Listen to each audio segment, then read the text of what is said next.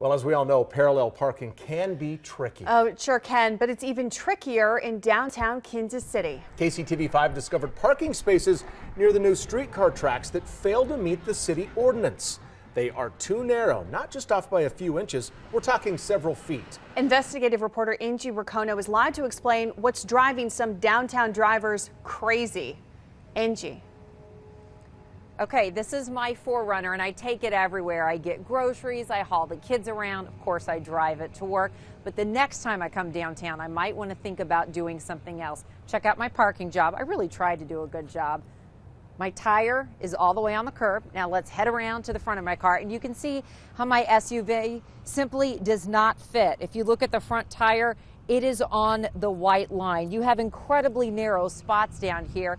And this is the only place in Kansas City where you'll find this problem. Let's call this a mirage of parking. Open spots, but will your car actually fit? You've probably never thought about that, but our photographer Andy Zimmerman did. I parked in this spot and it just seemed really small to me. He's right, and there's a Kansas City ordinance for parking spots. They're supposed to be 8.5 feet wide. A compact spot is 7.5 feet. Head to the streetcar line. Wow, skinny spots. Check out this spot here.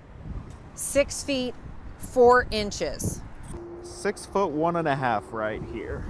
We used a tape measure and chalk, and you can clearly see parking spots aren't standard. They aren't even compact. I live down about 19th and Main, and I noticed it because it's just my standard Fusion wouldn't fit in the lines. Josh Kirk is fighting parking tickets, pointing out problems with the lines. I did go to court and they did drop them because I just said that the lines were too narrow, but they haven't done anything about it yet. Check out the signs. Nothing warns drivers about the skinny spots. Notice how this SUV is on the line, even though it's parked right next to the curb. I was going to have you guys come down and do an actual, bring your best guy and have him do a parallel parking contest and see who can actually, parallel park against the curb and not be over that line. Downtown merchants are battling these parking lines, realizing cars don't fit, and their customers get fined. I saw a guy get towed the other day. You think he's ever going to come down and shop downtown again? Standard spots are 8.5 feet or 102 inches wide. The lines in front of Pat Carroll's map shop originally measured 64 inches. We looked up car specs and it turns out a Prius wouldn't fit.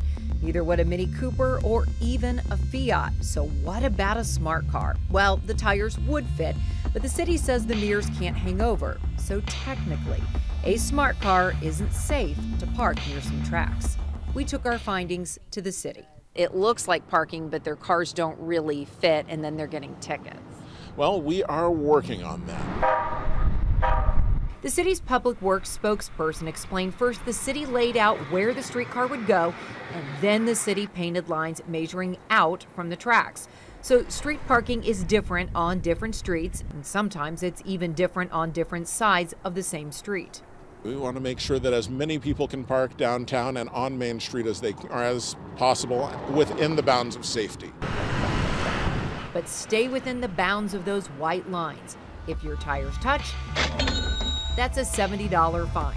Tack on another $270 if your car gets towed.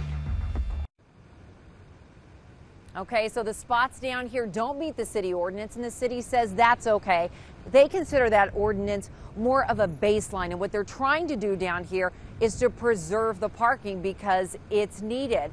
But there's nothing down here, as you see from all these signs, to warn the drivers that these spots are super narrow. So spread the word. Reporting live in downtown, Angie Racono, KCTV5 News. Angie, we heard the city says that they're working on it. Are there plans to actually change those lines or the signs at all? They will eventually change the signs. I can tell you they've already started changing some of the lines. Look at this. You can see how even here they originally painted it and they've moved it over, and that way some cars can fit. So along here, what I'm seeing, the sedans are fine. You really get into a problem with the SUVs and the trucks, but people are getting creative. I've seen people who actually put their tires up on the curb, and that's what Josh Kirk is doing, the guy you heard from. So he has his passenger tires all the way up on the curb, and that way his tires stay inside the white line. No more tickets. Yeah, it certainly is not fair to be giving out tickets if those spaces are too little. Thank you, Angie. The investigation continues online. Head to kctv5.com for downtown parking maps, streetcar parking rules, and instructional videos provided by the Kansas City Streetcar. It's all online at kctv5.com.